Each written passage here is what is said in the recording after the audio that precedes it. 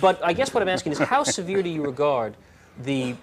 Is it something like, for instance, licensing of automobiles, where even a libertarian would say there's a case for it, or do you regard it as a severe intrusion into personal liberty justified by what's on the other side? I think that's what I'm... I like the Massachusetts law.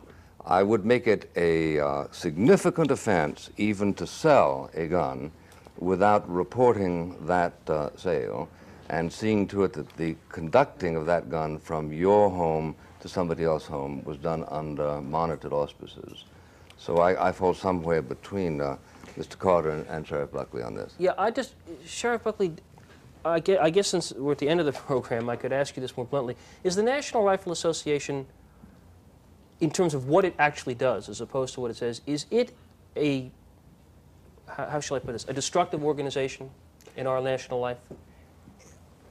Not destructive in the sense that it intends to be, but if from the Objectively. point of, yes, from the point of view of its very effective prevention of meaningful gun control laws, it is destructive.